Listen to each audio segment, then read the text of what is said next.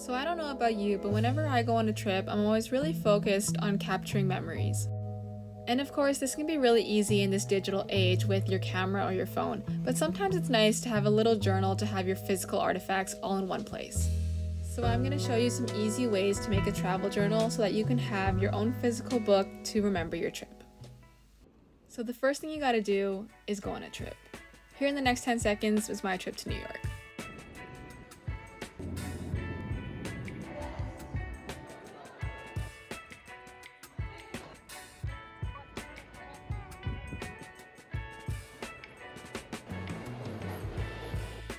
So in order to make an art journal, of course, you're going to need a journal.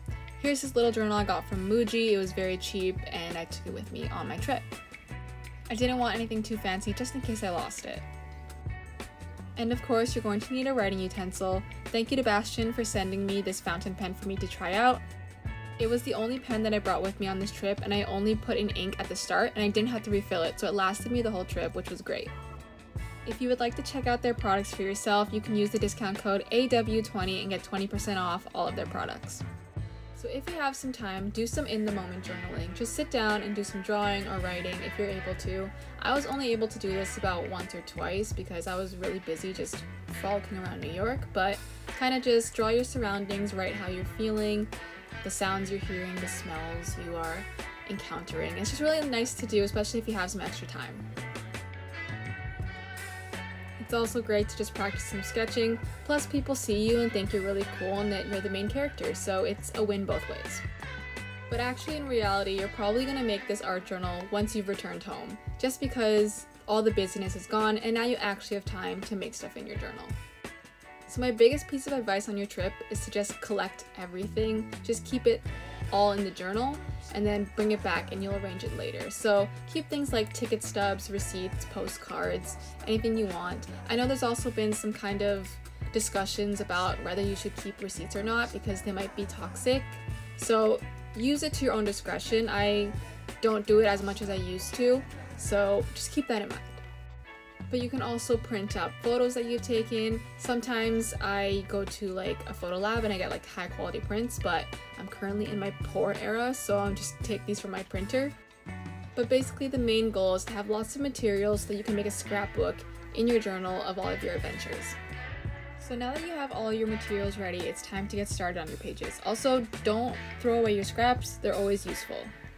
The first thing I like to do is kind of put the big things down on the page so I kind of map things out, I'll know where things are going, and it kind of determines the direction of each page. Then I can start noting the details. I can put in the date, the location, the weather, I can describe my surroundings, the people that I went with, any noteworthy events or experiences. You know, you can even put in the sensory details, kind of the sight, the sounds, the smells, what you tasted, what you ate, everything that you kind of saw that made that place unique.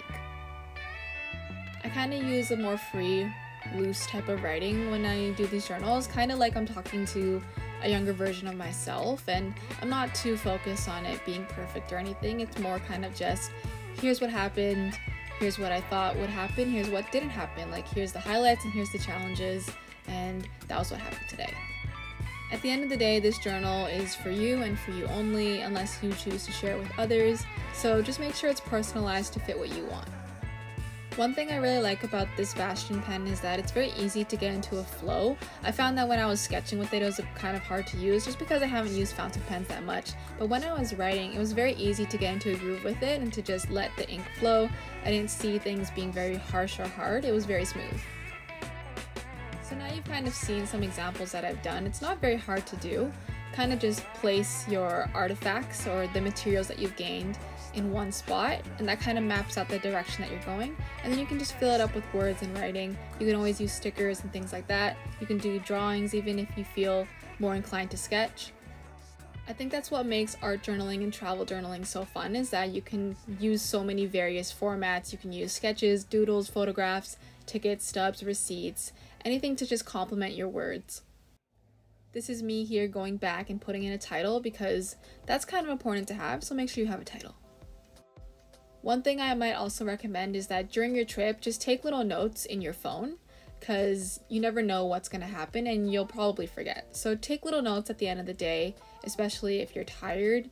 because you might not be able to have time to write it all in your journal, but you want to remember it. So embrace the unexpected, you know, allow your journal to evolve with whatever comes your way. If you have unexpected encounters or detours, make sure you write that down, because that's always a good memory to have.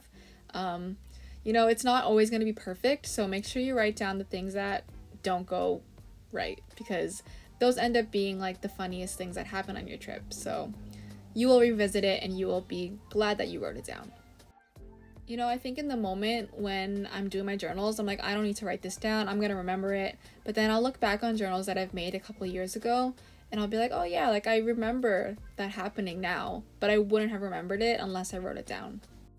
I know it can be very conflicting when the world is very much live in the moment and enjoy the present time, but at the same time wanting to preserve memories. So just when you're out on your trip, take some notes on what's going on so that you can go back and revisit it later when you journal.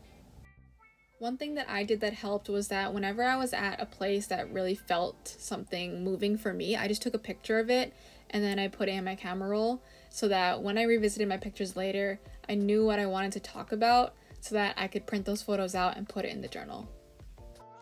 So here's a little flip through. The first day you can see I tried journaling after the Taylor Swift concert. It was literally 2 a.m. and I couldn't be bothered.